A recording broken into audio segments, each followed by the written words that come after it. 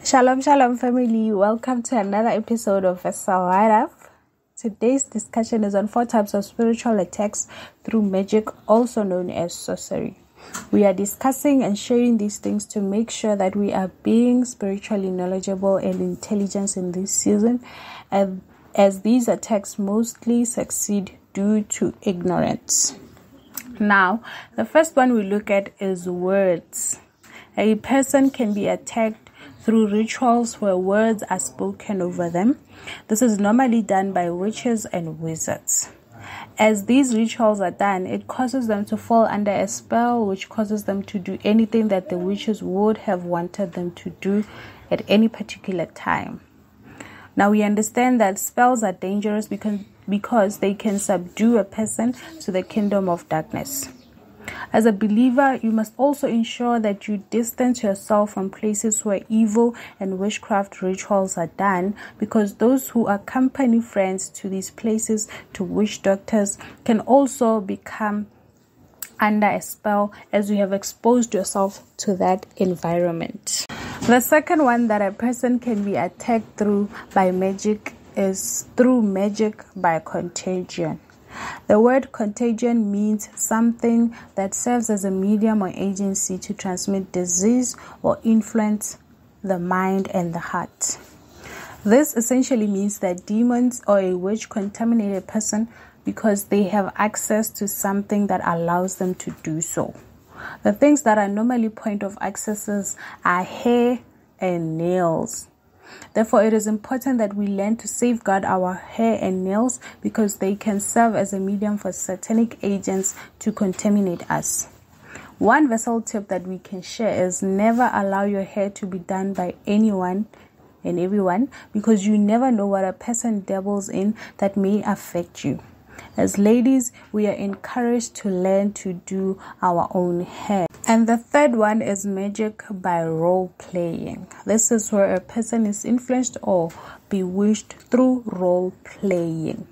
This spiritual attack originated from the worship of Greek gods, such as poetry reading, drama, and stage play, which are dedicated to the devil for worship and have been inspired by demons.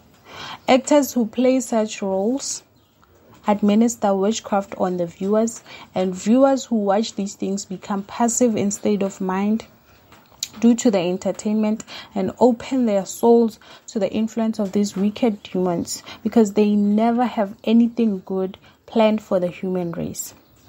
As Christians, it is not every movie or drama that we must watch or listen to.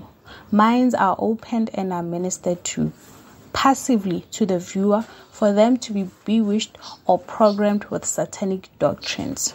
Examples of these are movies such as Black Panther, which become a channel for many demonic things to possess people, as many demonic activities are being played out. Amen. And the fourth one that we're going to discuss today is magic by candles. These are candles with all kinds of colors that all have meanings. They are mostly used in prayers, and most believers have been led to believe that you can pray to Yahweh with these candles, which is a lie from the devil.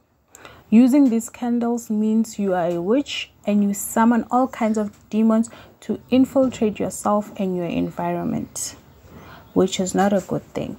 So what we're learning today is that we are not supposed to pray to God with all manner of candles or any sort of candles, because as you have the word of God in the name of Jesus, you are able to access Yahweh.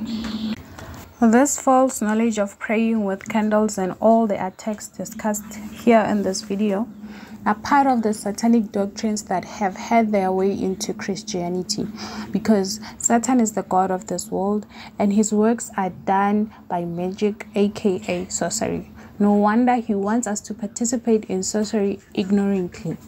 But it comes to an end today, because we have been enlightened on these 4 types of sorcery that we can be attacked through.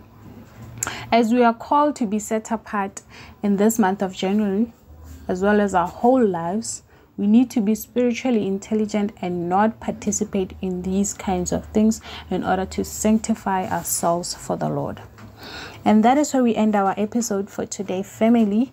Watch out for Quiz the Vessel tomorrow as we test your knowledge and spiritual intelligence on magic, aka sorcery. God bless you. Shalom, family.